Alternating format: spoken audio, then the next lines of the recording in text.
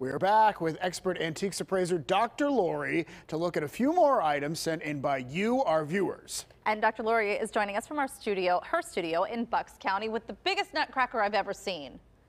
Yeah, my dad used to collect nutcrackers. We have a lot of them. Did you see? We all made the nice list. Well, that's good. I know. I'm so happy. There's an especially big check mark next to your name. I noticed. You were extra nice. I know Santa still needs to check that twice. But Linda sent us in a picture of a paper Santa from Japan. Yeah, this is a wonderful paper Santa.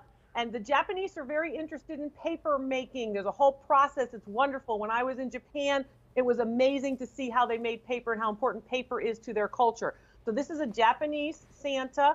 And of course, this particular one is one that would go along with your Christmas holiday decorations.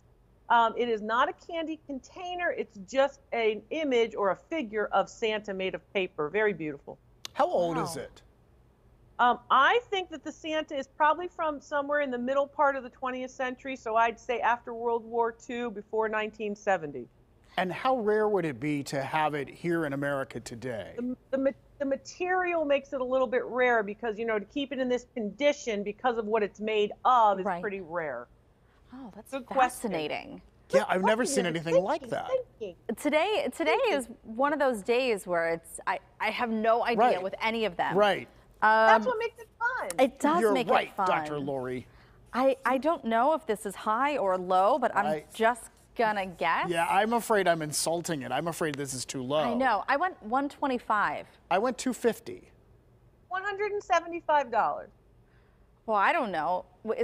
That means you win, yes.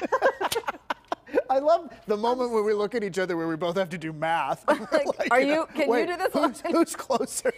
Here's the thing. Whatever. It's fine. I get up so early, I can't remember anything. I don't even know what I had for breakfast. Dr. Lori, Marcy sent us a baby sleigh. Yeah, it's a baby sleigh because everybody wants to play out in the snow, right? So it's for the baby, and then you can, of course, pull him or her along, and it's got a little kind of a little support in the back.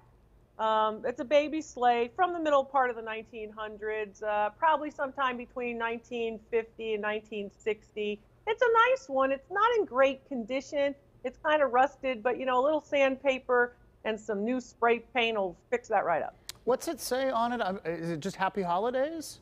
It says baby sleigh. Oh, it says baby sleigh. I couldn't read it on the monitor here. It's okay. I'm so glad you said pull, because I just had this image of someone like pushing their baby down a hill and the baby's like, and that is not okay. It's not okay. Yes, that would be bad. That's how I babysit. When I used to babysit, it was a free-for-all, so, you know. Dr. Lori, let me know if you're available this weekend. I'll help you out. Those kids will behave. Is something like this rare? I feel like a lot of families probably had something like this. Yes. Yes, they're in the garages all over the place. Yes, pretty common. I almost feel like I would love something like this for decoration. Well, that's interesting, isn't it? Repurposing of it. Yeah, you know? like almost hang it on the wall or something. Now you're thinking. Now think about that with relate to the price. Think about that with relate to the price. Okay, now see, because you were see, I listened to her voice. She was so nonchalant about it before, and now she's gotten all excited about it. So I'm going back to my. Oh, you are? I'm going back to what I originally said. Okay. It's a roller coaster here, David. I'm telling you. I'm holding on. 150, Dr. Lori. I say 175. It's worth $160. That means Heather wins. Oh, okay. Thank you for doing the math, Dr. Lori. So it's two to two, and we have one more item. And so this is the punch tin nativity scene that we showed everybody earlier, and this was sent in by Sarah. And this is quite unique too, Dr. Lori.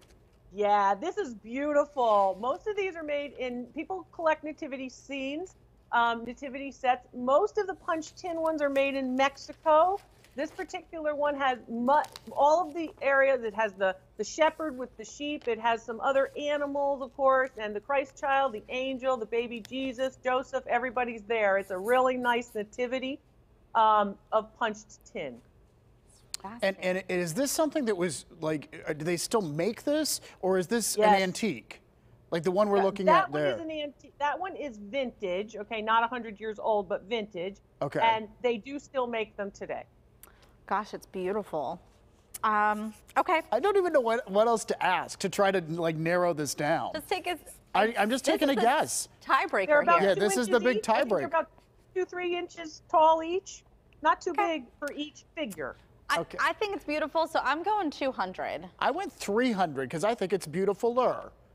It's beautiful, but not beautiful-er. It's worth 200. Great. All right, Heather wins. That means I pulled out a win. Going into commercial, I didn't think it was possible, but yet here we are. Yeah, you were down. It was 2-0, and look at you, 3 in a row. Dr. Lori, thanks so much.